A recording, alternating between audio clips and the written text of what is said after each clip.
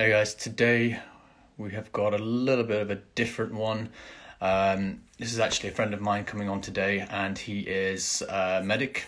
He runs a really interesting page called Don't Ever Forget Glucose, and they do medical mnemonics, and it's a very kind of educational page.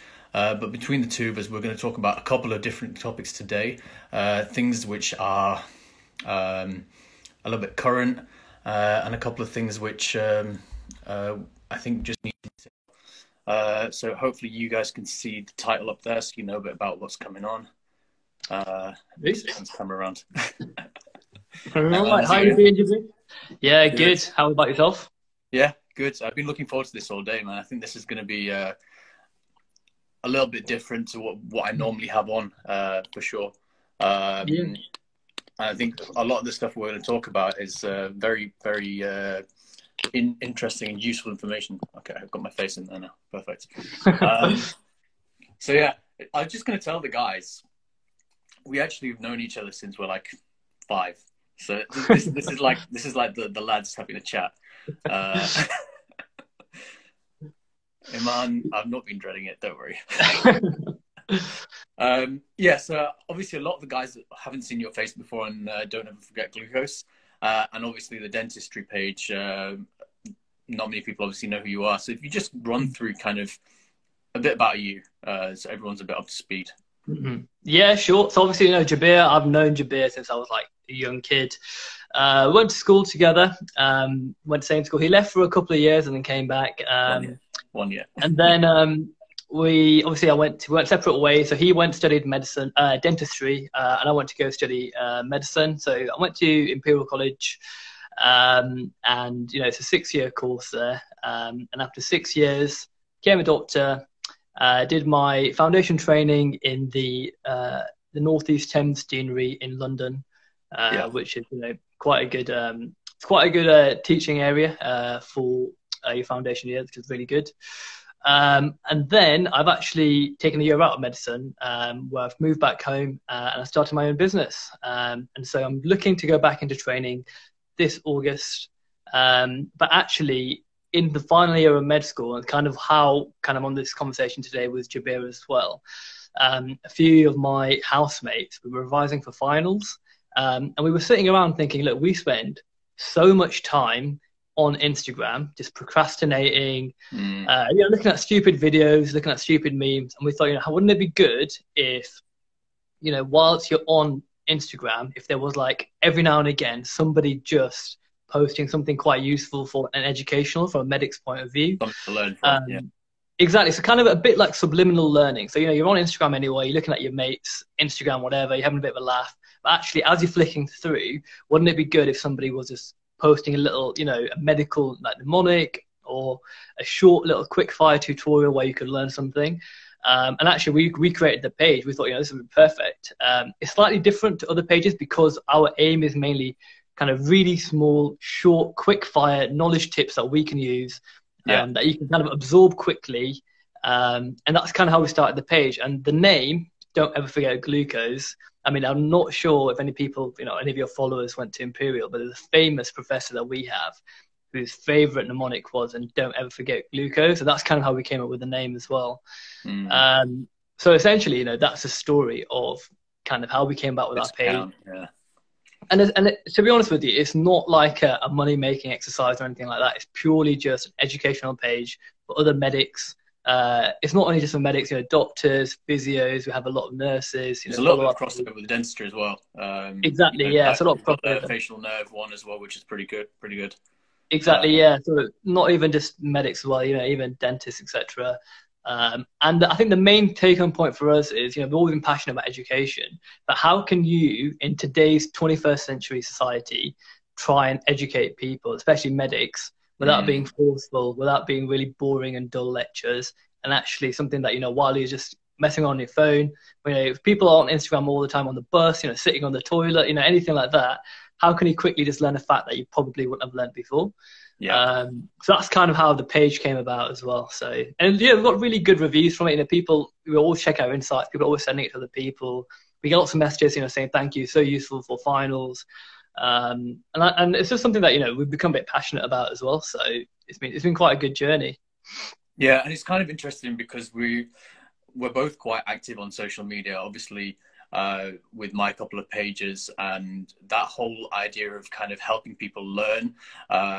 You guys who've not already seen it, Deciduous is in the comments, and I'm part of Deciduous, and that's literally we've literally gone through every single uni in the UK, and we've kind of been doing mock finals for everyone. So it's the same sort of thing. We're thinking, how can we use kind of social media to kind of help and better people, and, you know, give everyone a leg up, which is the way I think it should be.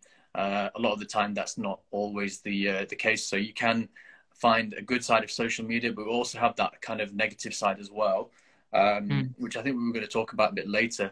But there's so many kind of important and really good ways you can use social media to kind of give yourself a leg up.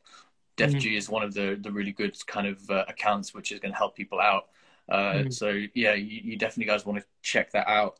But we both kind of wanted to talk a little bit about the negative impact of social media as well, because it's something that's really prevalent in this kind of day and age, with everyone being sat home with coronavirus and things like that. There's a lot of people scrolling through, you know, endless feeds and just comparing yourselves to another person and thinking, I wish my life was like that. And then, you know, that leads on to a whole other kind of level of almost a cycle of depression sometimes. Yeah, so look, I definitely agree. Look, so obviously, you know, we talked a little bit about, you know, how social media can be used for good. And I would actually say that most people would hope that social media has benefit. And I think it does. So, for example, if you look at the protests going on at the moment, you know, not just in America anymore, but all over the world, the reason why it spread so quickly is because of social media. Not just Instagram, you know, Facebook, Twitter, but all these things, you know, information can spread so quickly. That can actually, you know, it can be really beneficial, especially for a movement like that. And the same for us, you know, we can spread lots of good information, positive information, you know, spread, you know, good things. The dark side of social media, though, is, of course, that people, you know, tend to portray their life through a rose-tinted glass. You know, they talk about, they'll always post, you know, the best of their life and never kind of the low moments. And the problem with that is, and I might go a little bit medical here, is that it can lead, well, it's shown, evidence has shown that if you're always comparing yourself to other people, it can lead to like increased levels of unhappiness. And we're seeing that in society already. You know, you'll find that, you know, levels of depression in the younger population, younger generation, is a lot higher than it used to be. And so, you know, suicide rates, you know, all-time high in certain areas. And one of the most kind of attributable factors that you could suggest here is that we kind of live in a consumerism, you know, society where everyone's comparing themselves to everybody else. And so essentially, you know, it can have a negative impact as well. And so it's really important that, you know, as kind of medical professionals, that we're aware of this as well, because these are the clients, you know, the patients that we'll be treating in the future. And so if we're kind of out of touch with technology and then we don't understand, you know, what's going on in society, you know, we're letting our patients down. So I think it's really important for us just to be aware of this kind of thing and then think about what we can do to improve that as well. Yeah, it's interesting you bring that up, because I was reading not so long ago, you know, when it was Mental Health and Awareness Week, there were a couple of papers that kind of came to my attention where they were talking about gratitude as a method of actual treatment for depression and self-help. And what they found was people who kind of were put on a regime, almost a regime of saying, I'm happy about this, I'm happy about that, I'm grateful for this, I'm grateful for that, versus like a control. There was a significant increase in how they perceived their life and how they perceived their self-worth, all those kinds of things. And that was quite interesting, because it almost ties into what you were saying about comparing yourself to other people. When you actually start to stop doing that and you think about what you have, you know, within your own life that's going well, it could be something really small, but it just builds you up very, very slowly. And then you can kind of come out of that horrible cycle of depression if you're in that. Or if you're just normal, you know, you're not depressed, but you're not happy either, you can move up a level, you know, to kind of a more positive mindset. Well, look, I think you've raised a good point there. And also, I'm not sure if you know about this, but they did a study on lottery winners, and what they found was that when somebody, for example, wins the lottery, you'd expect them to be happy forever. That's kind of how you expect it to go. But actually, what happens is that when someone wins the lottery, they do have a big spike in happiness, but then actually it kind of mellows out, and they find this new baseline that they now travel at. Of this is their new level of happiness. Yeah. So now, if they want to again have that same height of happiness, they've got to do something even more kind of ridiculous, or buy something even more expensive. And so it ultimately will always be a zero-sum game, as in you will always be chasing a never-ending dream. And so effectively, things like Instagram, where you see people living this lavish lifestyle, you'll always be chasing it. And there'll always be somebody with a nicer car, nicer this, nicer that. And so effectively, if you are in that kind of mindset and that cycle of comparing yourself, it's something that you'd ultimately need to break out of. And I know lots of people take social media detoxes, if you want to call it that, where they just go off social media for a month. And people find it, they're becoming closer to their friends, they keep in touch with their family a lot more, they speak to people a lot more, which people don't tend to do anymore. And all that's shown, to improve your levels of happiness and form deeper connections and bonds with people. So, look, again, I'm a big advocate for social media as well, because I think there's lots of benefits for it. But I do think it's important to be careful with the use of social media, particularly stuff like Instagram, just because of the nature of, portraying your life in a certain light. I spoke to someone about this recently. I don't think it was on a live or anything, but it was like, someone messaged me going, "Oh, are you on holiday right now?" I'm like, "No, I just take lots of photos when I'm on holiday." Like the whole point of my Instagram is not to show you what I'm doing. It's kind of a personal art calendar almost, like of just interesting things that I've done, or like I tried to do a cool photograph with throwing a camera up in the air and catching it. It's just random stuff that I decide to do. It's not because I'm trying to make some sort of statement or anything like that. So sometimes you don't need to look at that, because a lot of the time, you went on holiday with me. We took multiple photographs on the same day. A bit too many. We're just walking down the street, man. It doesn't mean that I did anything special. It's just I went on the same holiday that 1,000 other people went on the same day, and we just took a photograph. What does that make me any better than anyone else? It doesn't. I think people kind of just need to almost like recognize that really obviously. Like, just because a guy is taking a photograph or a girl's taking a photograph in a certain way, it doesn't make you any less of a successful person or anything like that. And it comes back to what you were talking about earlier, about that internal versus external locus of where you find your self-worth. When you find it from within yourself, you'll pretty much ride all the bumps. When you're looking for that appreciation and love from other people, you're always going to find huge ups and huge downs. When you do something really impressive, then everyone's going, "Oh, well done. Oh, great. Oh, I can't believe you're so sick," and stuff like that. And then, if you do something which is not so great and people start getting on your back, that's going to affect you in such a massive way. So I think that's something that you've kind of got to find a way to kind of have a stable kind of set way of just looking at yourself. Yeah, well, look, people will never post on Instagram in particular, the lowest moments of their life. You'll hardly ever see somebody say, actually, this went terribly for me. I had a terrible day, feeling quite low, because it doesn't get the likes, and, people are quite like dependent. And so that's one of the reasons why they're like a perpetual cycle of, posting your best life. And that's what people say, living my best life. So, that's obviously one of the reasons why. Another cool, interesting thing, whilst, we are both medical, is they did like a study on young children, and this is true, that when they would be looking on social media, they'd be like having similar effect of a dopamine release, such as like a drug addict would have with when they take their drug of choice. So it's similar to, and I'm the same, I will always be grabbing my phone, checking it every kind of half an hour, even though nothing's happened. It almost becomes an addiction. You don't want to see me with my phone on a day. So it almost becomes an addiction. And also the addiction lies in, how many likes can I get? How many views can I get? And you kind of base your self-worth on that as well. So those are just really simple traps. Just, you don't have to do anything, but just be aware of, am I feeling a certain way because of this? Or actually, should I? And I think the first step is just being aware. Yeah. I'm not saying necessarily not everyone get off Instagram right now.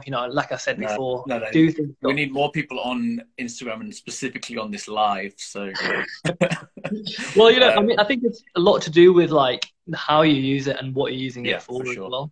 And I think one of the good things I want to talk to you about today as well was the use of Instagram, in particular for dentists, is a lot more valuable from for a dental practice and for a particular dentist than for a doctor. I just want to tell me a little bit more about kind of how that's come about and what's the use of it as well. Yeah, well, hold on. I'm just going to turn the light off because it's shining in my eyes. 1 second. No worries. That's better. Yeah, much better. The main kind of way that I see it is because we are a very visual profession, especially with cosmetic dentists. You don't really have the same sort of thing within medicine generally. You have your aesthetic medics, who are going to do some facial aesthetics, stuff like that. But dentists are doing that as well. And then you've got the obvious kind of, plastic surgery, surgical rhinoplasty and stuff like that, which probably does tie in. But with dentistry, it's so obviously the first thing you see. There's the famous photograph of the guy missing an eyebrow and missing a front tooth, and all of the bits and pieces go not quite right with how he's looking, or not quite normal, if you want to call it like that. But the first thing you notice is the tooth. So it's a very, very visual kind of profession. So I think when you can see a before and an after, it's a wow factor, and it's a shareable thing. So obviously, that's how social media works. The more wow factor something is, the more it gets shared, the more kind of a ball rolling effect there is, and the bigger people kind of get. And you can see like people like Dr. Michael Apper, and he's very, very well known. Kind of most people will know who he is. And there's not so much the same thing with medicine. You do have, again, Dr. Mike, but I think that's just because he's an especially good-looking guy. Dog. No, I think so. I think one thing that you've said there is obviously it's quite visual, which I agree with. The other thing I would say though is that I think dentists tend to use it more because dentistry is kind of 50% NHS, but also 50% private, so it is almost like a business as well. So it's the same way that that somebody else would be advertising any other business that people do on Instagram. So I think that's kind of another point of why you don't see as many doctors becoming an individual brand per se. But I do think that a lot of doctors should be doing that, particularly if you are interested in a certain field, because I think it does give you that edge. And also, like for example, I'm interested in medical education. I could probably release a mnemonic and get more than 10,000 people, teach 10,000 people that I never would have the chance to teach before, as opposed to doing something traditional like holding a class. So I think even that can have a great impact. It doesn't have to necessarily be just that business aspect. Yeah, it's interesting you say that. We have something called kind of referral networks within dentistry. So for myself, I want to do root canal work as a specialty, which you obviously already know. Once I become a specialist, I'm going to want people to send me some patients. So then you do want to be known, because you're going to be working most likely on a private basis. So it's not like you can go out and be like, to the Joe public, do you want a root canal? Everyone's going to say, bro, get lost. I don't want a root canal. No one wants one. But sometimes there are cases which are difficult. You need to know other dentists, and you need to know, kind of get your name out that way. And that's something that I've actually been working on. If anyone saw the earlier IGT video I did, it was a really interesting kind of thought process that I'd gone through, because I've done this for a long time, 2.5 years, and more than kind of most people know me personally, how long it takes out of my day and kind of stuff like that. So I thought we want to kind of take things to the next level and have some sort of a community behind it, because within dentistry, you can be kind of isolated. You're in a room with a nurse, and that could be the only person that you see regularly on a day-to-day basis. And that can be quite downheartening for some people. you know, because you're used to a dental school and there's people everywhere. So what I've done is tried to create a community around things. So we're taking that to the next level. There's going to be like a private chat room, stuff like that, but also a private referral network across the world. So if, for example, I know you, you've gone to LA and you've broke your front tooth and your photos are ruined. I can then, you know, refer you to someone that I know out there within the referral network that I'm building and say, actually, Shaan, you can see this person. You'll sort you in about 5 minutes, 10 minutes, you know, you'll make a space for you, get your teeth sorted. If something needs to be done when you get home, then we'll do that as well. But at least your photos aren't going to be ruined. So that's something that we're building on what's called the Patreon. If someone's, you know, if you guys are interested in that, then have a little look. It's quite interesting kind of a way to do things. So hopefully that's something that's going to take off. But you're right. It's the whole idea of being able to reach people. So there's a bunch of people watching us now who are learning things that, you know, we never be able to speak to these guys normally. So it's really interesting how things can take on another level. And it's quite uplifting in a way. Yeah, so just kind of moving on from that. So obviously, you know, I've spoken to you a lot, you know, outside of this a lot, you know, about dentistry, etc. But just for everyone listening, particularly medics that might have tuned in, what is the general consensus among dentists of, you know, the current ethos, the current feeling in dentistry among dentists in terms of work-life balance, the pay, all this kind of stuff? And I'll tell you the equivalent in medicine afterwards as well. Oh, are we doing medicine versus dentistry thing? We'll do a little bit back and forth. It's a bit of flame wars, man. Not quite. I think I'll be quite honest about it as well. Yeah, no. It's very much dependent on where you work in. Whether you're working, you know, for example, in the States, things are set up very nicely over there, or whether you're working in the UK in the NHS, and then versus private. So there's kind of a whole host of situations which you could be working in. But I would say if you are a dentist who's doing well in the UK and you move into private practice, you're going to be doing very nicely for yourself. And really, you shouldn't be kind of, unless you've got ridiculously expensive tastes, you shouldn't be kind of struggling at any point. I'm just getting trolled here, man. So yeah, dentistry is a very comfortable lifestyle, and kind of one of the reasons that I picked it myself. It gives you that 9 to 5 work-life balance, even less if you really want. And you can also do a surgical kind of profession. You can do surgery, you can do all these things, or you can do education, you can do lecturing, or you can do, you know, community work. You could go to, you know, more disadvantaged areas and work there as well. So there's such a wide variety of work that you can be getting on and doing that you can find kind of a niche for yourself with whatever you want to be doing. Obviously, if you're going to chase the money, which is never a good idea unless you're actually interested in the kind of work, then you can do that as well, and you can do very well for yourself. No, I think that's quite a fair summary of it. I think you were telling me last time, you know, there was some people in dentistry feeling as though that it's going a bit pear-shaped. You know, there's people, bit of a negative atmosphere around it as well. Talk to me a little bit about that as well. I think this is probably UK specific, to be honest. I think elsewhere people are loving it. COVID, you know, kind of exceptionally, you know, take that out of the kind of equation, because that's kind of ruined everyone's enjoyment of everything anywhere. So I think in the UK we have an up and coming young generation of very, very enthusiastic dentists. And then above that, we have a more middle-aged and not so happy to see kind of younger people succeed and overtake them in such a quick manner, which is happening with social media. So that's something that I think some people are struggling against. So there are guys out there, close friends of mine, who finished, you know, less than 10 years ago, who are now, you know, 30,000 followings, 40,000 followings, doing very well with social media and stuff like that, treating celebrities, you know, all that kind of thing that normally in the past would have been the guy who's 60. A lot further down the line, he would be doing that work because he's known as the really good guy. So I think there's been a lot of a struggle that way.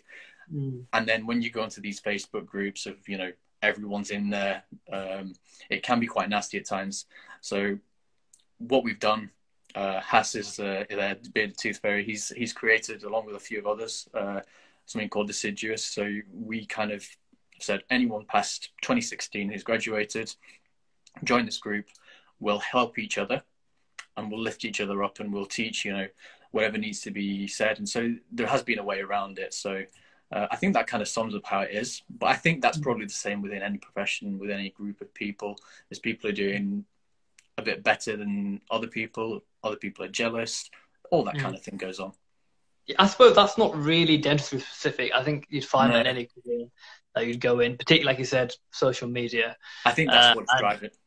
Yeah, and I think, honestly, like, that's I hate to say it, but like a circle of life. Like, if the old generation hasn't moved on with social media and, they're missing a trick, well, unfortunately, they'll be left behind, which isn't great for them, but that's just the way things work sometimes.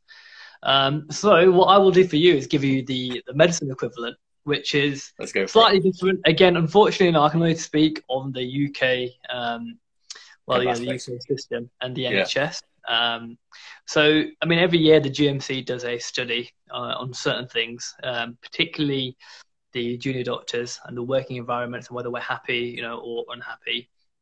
And it's quite interesting. So this tells a lot about the profession. So they found that a kind of majority of the doctors in particular were feeling quite undervalued, which was one of the reasons for unhappiness levels. And they found that a lot of the doctors, so after your foundation years, you have the choice of going to specialty training. I've probably explained that to all the dentists who don't know quite how it works. So you do your 5 or 6 years of med school, you do foundation years, which is usually 2 years. And then you can choose to specialize, whether you want to be a surgeon, whether you want to be a medic, which kind of means stuff like, diabetes, renal, lung, all that kind of thing. Yeah. Or if you want to do something a bit more specialized, such as pediatrics, gynecology, obstetrics, all that kind of thing. So they've found that a lot of doctors now, the majority, in fact, after their foundation years, are not going into specialized training, like taking a year out. And it's because a lot of them are becoming burnt out. And I can give you my own personal experience from medicine. I can't speak on behalf of the profession as a whole. Yeah. But I for one have also taken, we call it an F3, a gap year essentially.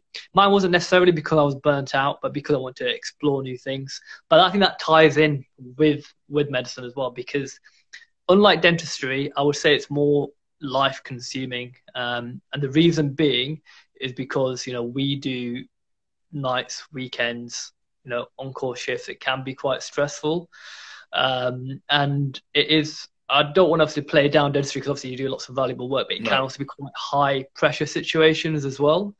It's different, it's a very different area kind of experience.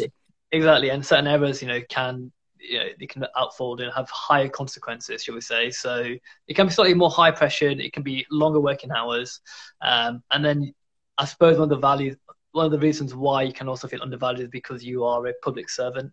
So you might not get some of the perks that you'd see people of a similar age to you, similar education to you getting in life.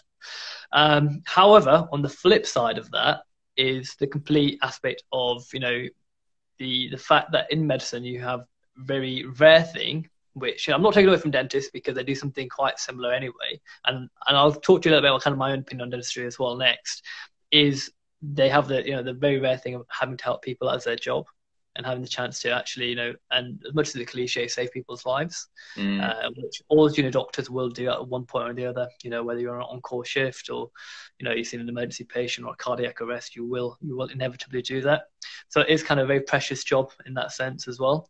Another thing I would say as well is that this is the kind of the views of the junior doctors. And so my sister, who's a bit senior than me, says that as you get higher up, things improve a lot more. Yeah. And so in terms of stress-wise, she says that you've got more responsibility, but in terms of kind of being comfortable with your job, feeling kind of like job satisfaction, it improves a lot more. And you have a lot more autonomy. Yeah, as well. go for it. It's made you have a lot more autonomy as well. Yeah. I just wondered, because you do med school and you have to learn such a wide breadth, you probably don't go into so much depth on each subject. Is that where that comfort level comes up, when you actually kind of go, okay, this is now my area, and you kind of learn more around just that area. And Mm. then, so you've seen things hundreds of times by, a couple of years in, and it doesn't phase you as much. I wouldn't say it's probably the fact that you feel out of your depth. I think if you spoke to all junior doctors from the days in med school to when you become a doctor, there is a step up. Yeah. And and the reason being is quite similar to, being a learner driver or reading a theory book and then having to go drive Mm, a car by yourself and nobody watching you. And that's the best way to describe it. Like, kind of what you're doing, the basics, how to be safe.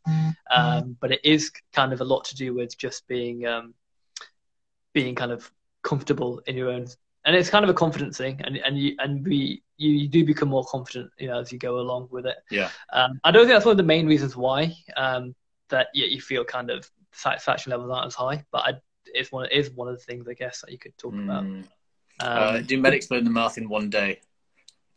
To be honest with you, we actually don't really learn much about oral medicine at all. I think probably the reasons why max fac surgeons have to do another degree in dentistry.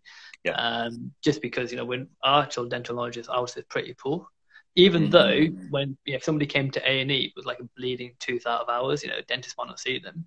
We'd be the one putting in the packaging and that kind of thing to stop the bleeding, which I have done before, by the way. Did you call me or Amma? I think that's probably It was on a thing night to. shift. It was on a night shift, and they were on warfarin, and to put all the packing on and wait until the morning, and they were stopped bleeding eventually. It took bloody ages. Iman's asking. She's always got questions, Iman. In terms of the most stressful job, I think they are both stressful, but the Mm, stresses come in different areas. Within dentistry, there's certainly a feeling between kind of younger dentists that we don't get enough exposure to treatments. For example, I had done 3 fillings in university, full stop, on a live patient, whereas I'd done almost 15 root canals. Probably why I enjoy doing them, because I feel much more comfortable there.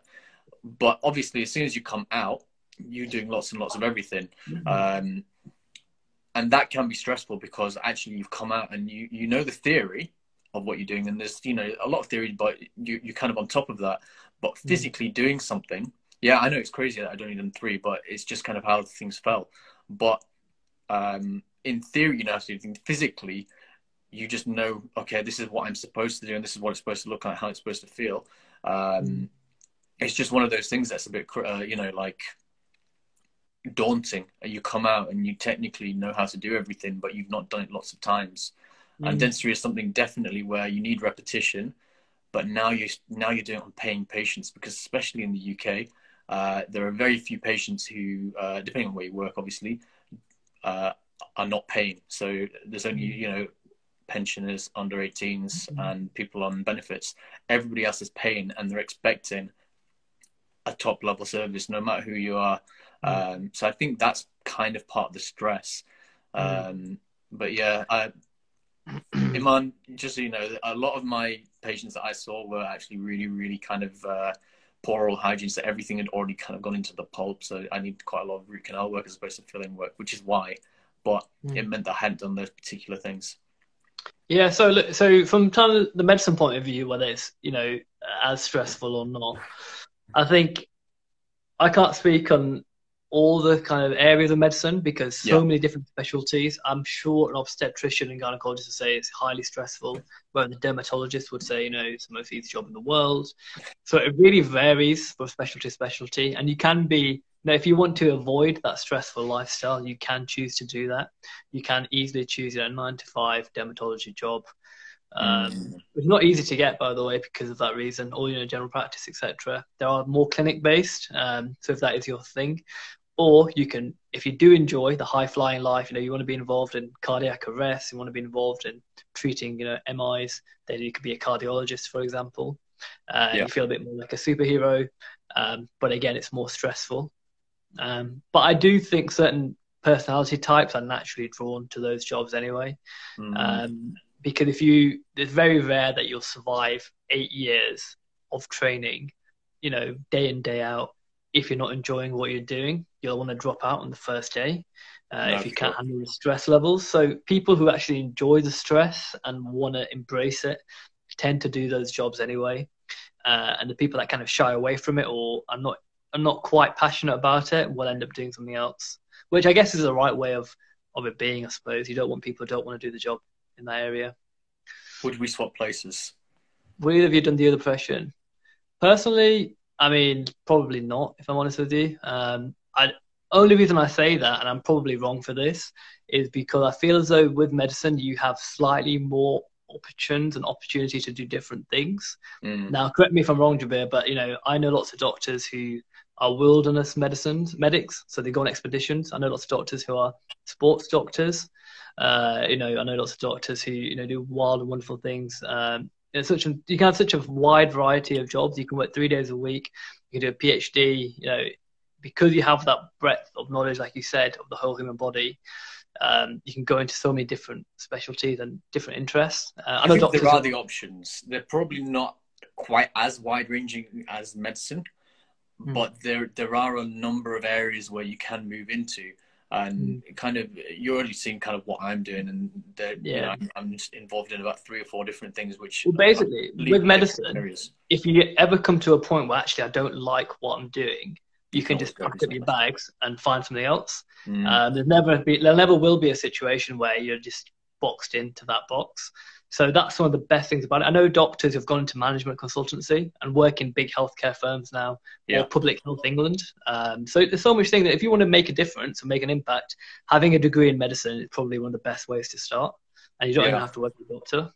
That's just my personal opinion, though. I would suspect it's similar for dentistry because it's the same length of degree and it's similar kind of status.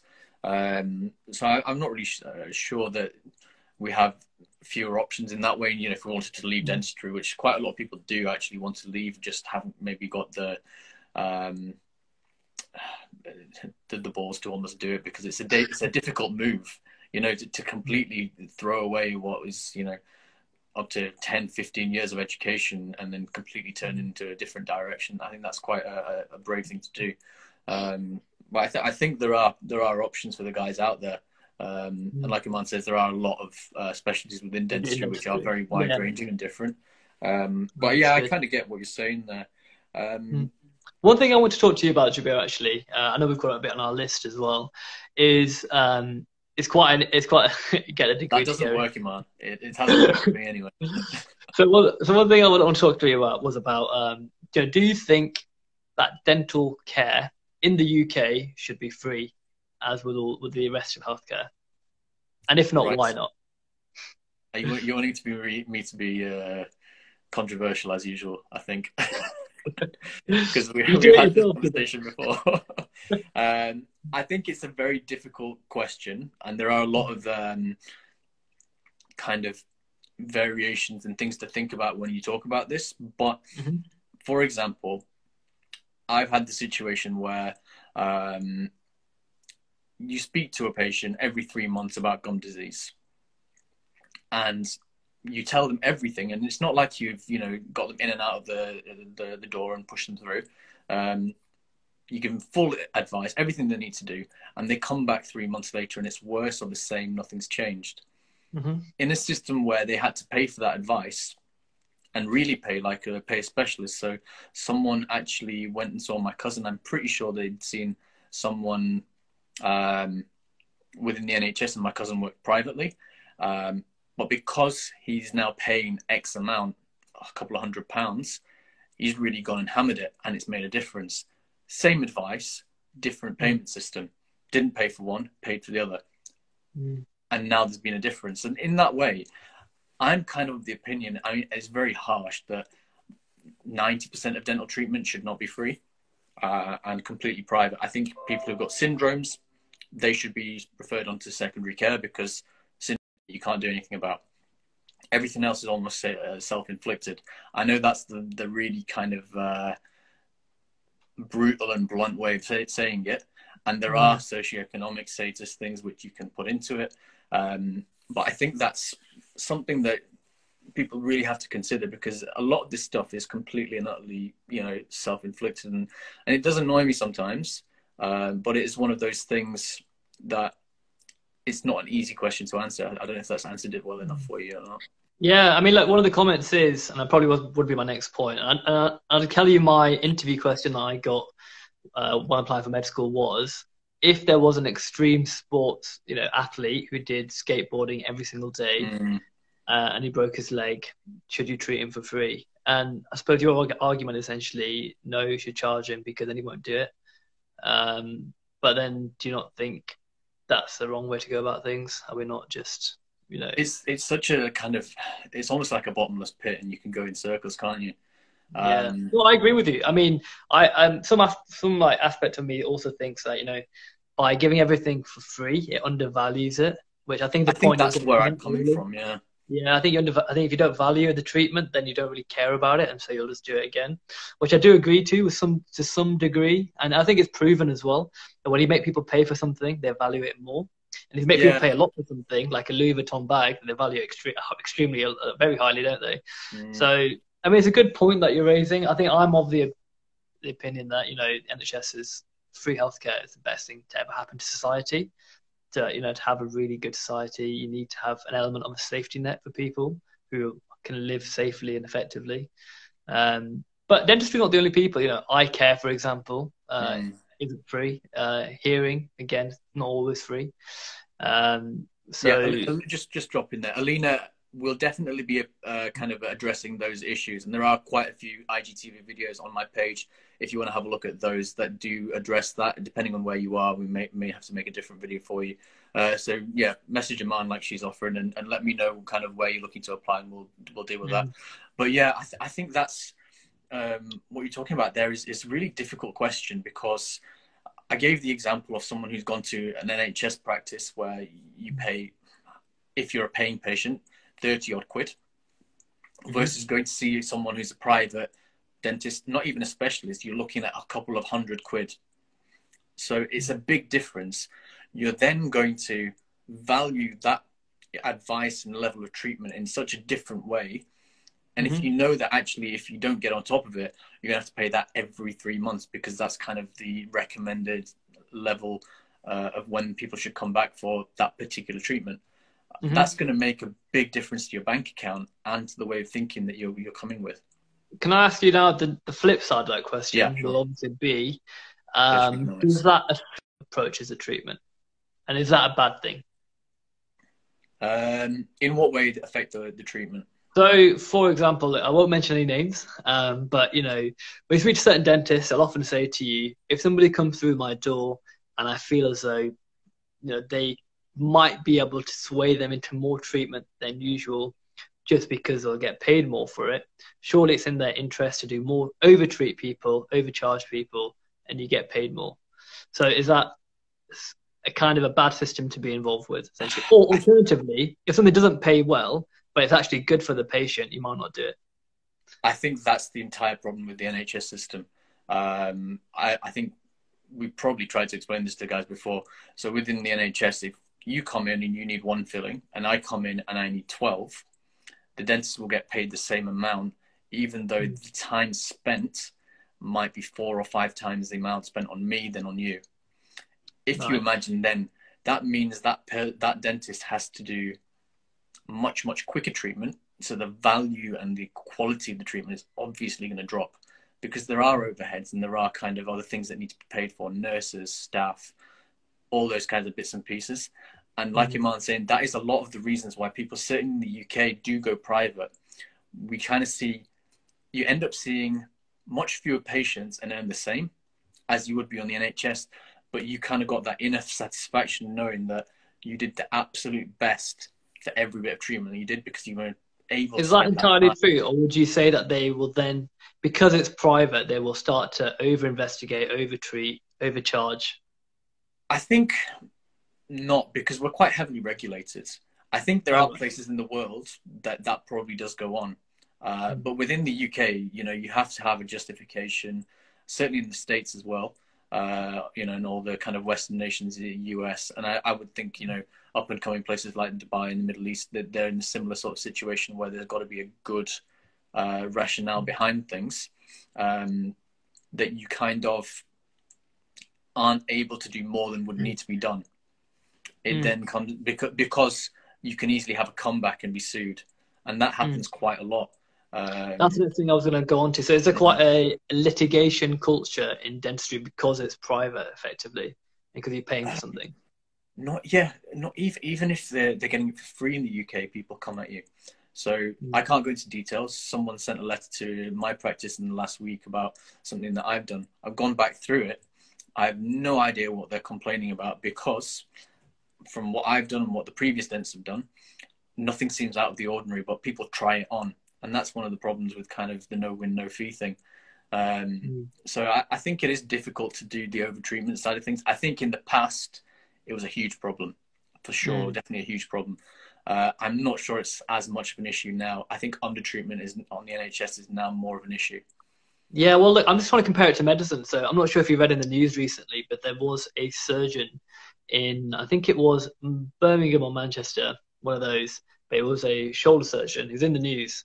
Mm. And he was sued recently because he had been privately performing lots of extra procedures and surgeries than that was actually required for those patients. And obviously, he was Mm. getting paid for each one. So, for example, if he had the opportunity where he could do something non-invasively, he would choose the invasive option because he'd get paid more for it. And that Right. obviously is an ethical. It's a bit of a grey area because obviously he could always argue that I'm a specialist in this field. I know what to do. I can have a better look by doing this, and this, and might possibly be right. But after investigation, it was found out that actually he was over treating Overtreatment. people Yeah. that possibly didn't necessarily need surgery there. Um, and so that is kind of someone's always kind of spotted what we're talking about as Violates. well. So Yeah. yeah, so it was. I think it was a spy hospital, but in that scenario, it kind of runs parallel with dentistry. I was thinking, because you're paying for something, there might be some rogue dentist who then think, hang on, I could probably get away with doing a little bit extra here, make an extra I two bet hundred there are. I bet there are. But I pounds. think the thing that's probably very, very weird is Um, the guys who are doing that are charmers and the patients love them. So they're either doing mm, too much, but the patient loves them. So they're like, oh, you can do no wrong. Oh, he was so mm, lovely though. They Patients don't, in dentistry especially, uh, judge the quality of the dentist by the quality of the work. They mm, judge it by the manner. So I could be doing the absolute best work seen on the planet, but mm, if I'm a bit of a prick to the patient, he's probably going to sue me even if I've done a good job. On the other hand, there could be a guy who's just leaving things, letting decay go deep, letting, fillings go where you should be replacing them, not doing gum treatment because it's mm, boring. But he's a great talker and the patients love him. He always asks about the grandkids and stuff like that. That guy's mm, going to get away with it. And that's something that I think you commonly see, mm. really, really commonly see, especially when you take over a practice from a dentist who's a bit of a talker with the patients, and then now you tell them Mm. actually you've got loads of stuff that he's doing has been neglected, and they almost don't believe you because they love the other guy so much. I think just kind of compare it to medicine. One of the Mm, reasons why I think it's so good that it's free is that there's never ever any conflict of interest between a no. doctor and a patient. Because for me, if I was then to go and order 10 scans, actually it's going to cause me to do more work, and I'm not getting paid to do those scans. I'm not going to do it unless I know that's going to be beneficial for the diagnosis. So Yeah. even though there might be some, inefficiencies in a public service like medicine, like the NHS, there are some inherent benefits like that, like you can't get anywhere else Yeah. because if the doctors aren't incentivized to overtreat and over investigate, it comes to a point where we're trying to be as efficient as possible. There might be some wastage associated with that as well, Yeah. because you're not just almost like you said, you don't value something as well. On the other side, like for example, as a dentist, like if you've got materials that you have that you've bought, you don't want to just waste it and use too much, but you might Mm, want to just do some of that. So whereas for us, there might be some waste. We might think actually, let's try this scan. It might show some more information. It's not going to cost us anything, so there's yeah, no harm because it in doesn't trying. matter to you. It's not going to make you get paid more or get paid less. Yeah, it's just basically can we do something in that scenario. So that's one of the benefits that you can get from a public service system like that as well. Do you know what's Um, interesting? I think we talked about Instagram, and social media.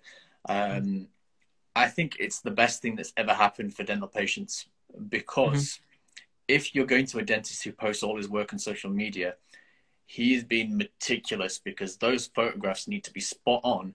And if somebody Hmm. sees something which is a little bit off, they're on you like a flash, and you Hmm. can't, and they will go for you. So then that means that you're thinking about the work you're doing more in more detail, and you're getting things Then. more. You're improving your quality of your work because you know you're going to get called out if you don't. Mm. So there's been a big uplift in the quality. And that's been something that's kind of, I was speaking to somebody recently, and they said actually since the whole Instagram thing hit our country, the quality of work has gone through the roof because everybody can see in good, clear detail how good or bad the work is. Mm. So that's kind of the another positive side almost, but one that's almost not always seen.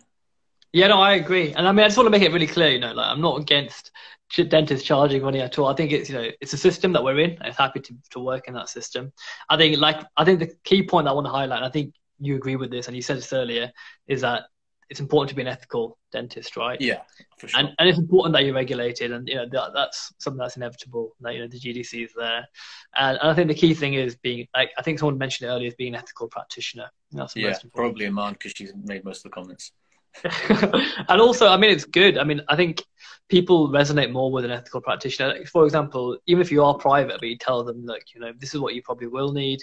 This is how I think we should Mm, do it. I'm not trying to overcharge you. Somebody could do this and this, but I don't think it's best for you. Just that honesty probably get yeah. you more clients by doing that as well. No, 100%, Um, 100%. so Yeah, I think we've got another question. I think that it's always with all medical professionals, the more rapport you build, the more trustworthy you seem. 100%, Yeah, yeah. I think that makes it. My comments make these lives. Iman, you're gonna have to just come on a live one day, and you can just talk for 60 minutes, and I'll sit here with a tea. We did want to kind of quickly touch upon something else as well, just because it is in the news and it's something that kind of we've both kind of faced. I think to different levels. Obviously, not to the level that's going on in America, but the whole racism and BLM movements going on. And sorry, guys, to change kind of the tone so quickly. But I think we both thought it's something that kind of needed to be raised. Because I did a story last week, when everything kind of went down, and there were comments like, people have been bullied in school, people have been, and on sports fields, things have been said, people's, going to certain places where they won't shake your hand and they'll shake everyone else's hand. A lot of things like that have happened, to us, when and this is not by older people, this is people of the same age, so it's something that you do have to kind of raise awareness with. Yeah, I mean, one of the things I want to touch on today, because since the whole BLM Black Lives movement's happened over the last 2 weeks, I've also become a lot more educated about it just by kind of being Reading. inspired to read up on these kind of things. And I'm actually quite shocked at some of the things that I've learned as well. So one of the things that I just kind of came across in one of the memes, or the photos, was that if you're a black woman from black descent and Yeah. you have give birth in the UK, you're 5 times more likely to die during childbirth than someone from a white background, which I think is absolutely shocking and mind blowing. 5 times. Mm, That's a ridiculous figure. And there are some reasons why that might be the case. Which certain things you taught in med school, higher risk of preeclampsia, certain things like that, or gestational diabetes as well. But it just can't be just genetic. It no. just can't be. And there are certain other things going on. And one of the reasons why I want to talk to you about it today is because um, it's a cultural thing. It's a thing that all doctors, dentists, nurses, midwives, HCAs, the whole medical profession needs to address and look at, Mm, because that cannot be a fair society where that's happening. no. Um, and so, simple by reading a fact like that is shocking. And so I was trying to think, what can we do to make that, spread awareness, for a start, educate everyone. Like myself, I was the first to. I was shocked by reading that. And the thing is, things like social media have been so useful in that scenario. And it's just and I was looking into kind of why the reasons this might be the case, and they were saying that certain things like communication um, between people of different cultures needs to be improved. And the only way you can improve communication between different cultures is because if by first of all empathizing with them, understanding them, Yeah. and being more educated about their culture. I mean, you can't really resonate with somebody unless you understand and are aware of their culture. Yeah. Um, Well, if so you see the study that Zane's put down below, that's really shocking. Dentists are more likely to extract teeth from an Afro-Caribbean patient versus a white patient. I think that kind of comes down to almost, it's almost the same thing in a different presentation. And you can look around at, you know, consultant positions, how many are going to, you know, equally qualified, but maybe one race versus another race, and how is that kind of being manifested in management positions and all kinds of, in all walks and all areas of society. well, the next thing I want to like talk about was obviously we all know about the number of doctors and dentists, you know, healthcare workers from, you know, BAME who have been dying from COVID-19. And again, that's something that's pretty obvious that to people like us who are from that kind of background, but people want to realize from the outside, is because, you know, this tends to be the kind of people who are working the frontline jobs for a start. But the reason that so many are dying, there's so many factors associated with that which have never been addressed. And I think, it's all important for us all to just be educated, understand what's going on. You know, how can we make a difference in this short 60-year lifespan that we're all going to have? And what can we do to make it better? Yeah. And so, you know, I'm happy that it's come to light. I'm happy that, you know, people are trying to make a change. I think it's the best thing for society. And it's quite sad, really, as well, at the same time that it's all happening. And I do think that, you know, as doctors, dentists, it's our responsibility as well to do something about it, not just sit back and let it keep happening. Because we're the ones that will, you know, we're the ones that will have to deal with this. We're the ones that are the ones that are in a position where we can do something about it as well. Yeah, I think it's a very difficult thing to breach, especially as people from BME backgrounds. We can only, you know, raise the awareness, and whether people or not are going to change, that's going to be very difficult. There was a study or even a video that I watched the other day where it was a class I think it was in the 70s, and they videoed it. And the teacher, she decided that actually today blue-eyed people are better than brown-eyed people. And they did all the same segregationist tactics that were actually enforced, you know, with the bosses, etc., etc. So it's like, oh, people who've got blue eyes get to have twice as long a break time. You get cookies and milk. Everyone else has to stay inside and sit silently. Stuff like that. And they're saying, oh, blue-eyed people are more intelligent, etc., etc. And within 15 and 20 minutes of this lesson, you could see the difference between the two groups. One group was up and at it, and the others were very, very depressed. And this was after 15 minutes. If you can imagine in a whole lifetime of that ingrained within people and lifetimes upon lifetimes, then it makes a big difference. And that's something we're going to have to overcome somehow. Yeah, I mean, I 100% agree with you. And like I said, you know, we are the next generation that need to do something about it. And so it's, you know, the responsibility lies just as much on our shoulders as everybody else's. And so, you know, I think we're in a very privileged position. You know, if you are working and you're in a position where you can do something. Yeah. So I feel as though we have every single right and responsibility just to do something. And like I said, it can be in different ways. It doesn't have to be, you know, simply just. Sorry? We've got 1 minute left. 1 minute left, so we'll just kind of wrap up. I know we could quite easily talk about this for a long time. Yeah, go for it. We'll answer kind of Dash's question. I think I would start reading things, kind of just trying to understand how it's come about, and kind of trying to educate people that I know, whether that's by stories, etc., etc. I think that's a good way to start. Yeah, perfect. I mean, I'll let you organise the time because it is your life, so I'll leave you to it. Yeah, I think that's probably the best way to go about it, guys. If anyone has any comments to make, then be sure to kind of message either one of us, and we'll see what we can do. Thank you, Shaan, for joining us. I think it's been really interesting kind of talk. We've done something a little bit different today.